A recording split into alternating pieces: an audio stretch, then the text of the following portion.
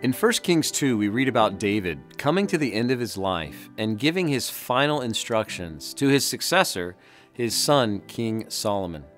And as you read this chapter, you notice that much of what David shares, well, it's actually very practical. And this chapter is very full, 46 verses long.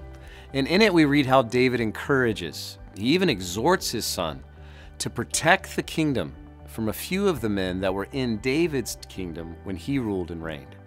And as we read how Solomon followed the advice of his father, this chapter kind of closes with a description that the kingdom was firmly in Solomon's grip upon protecting the kingdom, just as his father David had instructed him to do.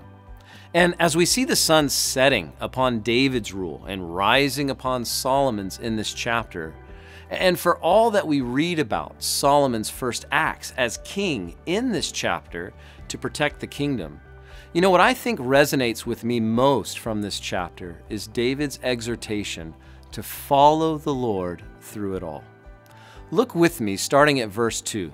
David tells Solomon, "I am going where everyone on earth must someday go. Take courage and be a man.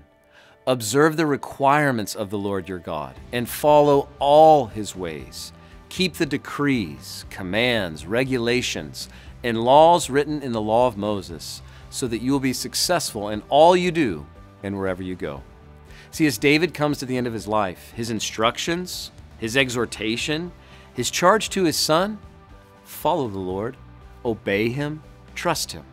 You see, David, whom God used to do so many great and wonderful things in his life, has a very simple but profound truth to share.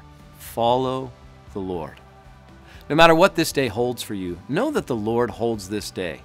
So take the advice of King David. Follow the Lord, obey him, and trust him with all you have.